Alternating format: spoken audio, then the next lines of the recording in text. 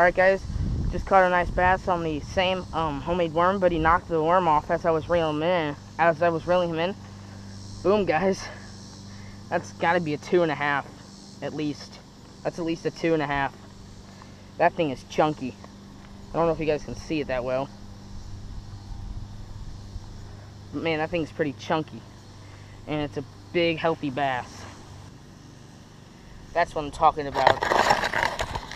Boom. Nice. Nice one. Right in the side of the mouth is where I got her. I hooked it up and I'm like, this is a big one. Okay, it's not huge. Sorry I'm so excited, but I'm just excited. I caught a nice one and finally. There that big girl goes. Ooh. There goes the 3-pounder. Last 3-pounder was July 3rd in Wisconsin. Hopefully we can catch some more of that size. Get back to you. Alright guys, first fish of the day today, and it's another 3-pounder.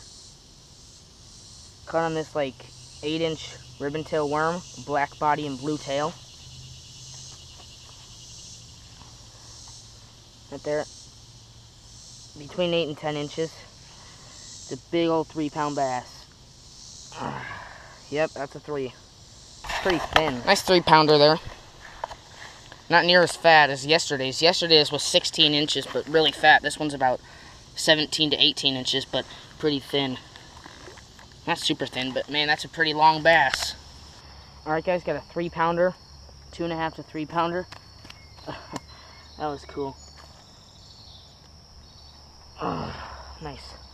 So what I did is I just pitched it right into this creek, twitched it along the top a little bit. Right at the edge here, I saw something splash. I thought it was a little bluegill, so I set the hook and tried to just pull him right out. And I was like, holy crap. So 18 inches about. Looks about right. Let's get over here. 18 inches. Pretty skinny. A little bit fat. No, not a little bit fat. Just a little bit skinny. 2.5 pounds, I'd say. Not bad. There he goes.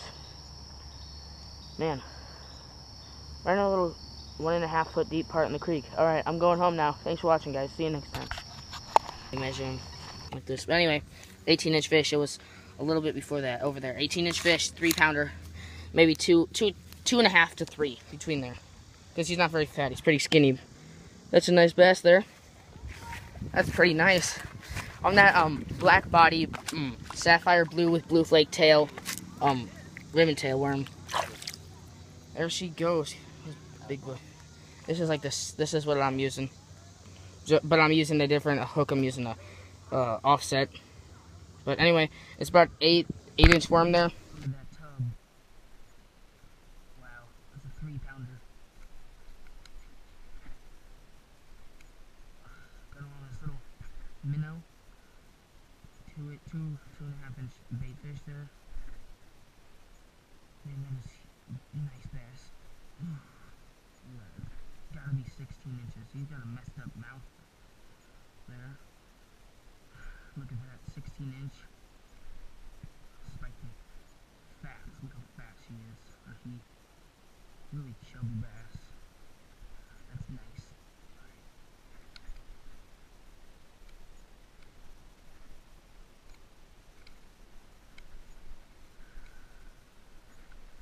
Let's see.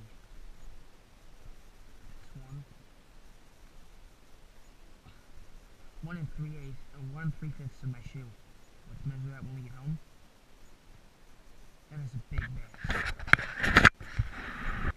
here. I tossed a little minnow lure in.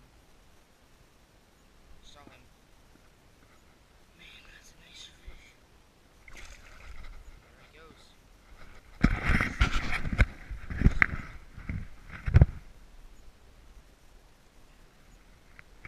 Square bill. Found a square bill. Brand new too. Look at that. There's like no scratches on it. Sweet. KVD 1.5 and like a chartreuse. Awesome. Alright guys, he just cut about a 2.25 pound bass. We just weighed it. And what we did, we had a little bluegill, a 3-inch bluegill on a stringer here, and he came by and the bass had swallowed that bluegill. You can see the little bit. Barely See that tail in there? That's the bluegill tail. It was on a stringer, so we had to pull it out, but luckily it survived. Nice little bass there. 2.25. That's what it weighed. Alright, he's gonna throw it back. You just set it in, it'll swim away pretty quickly. Alright, let it go. It's ready. Ow! Alright, there it goes. Get back to you.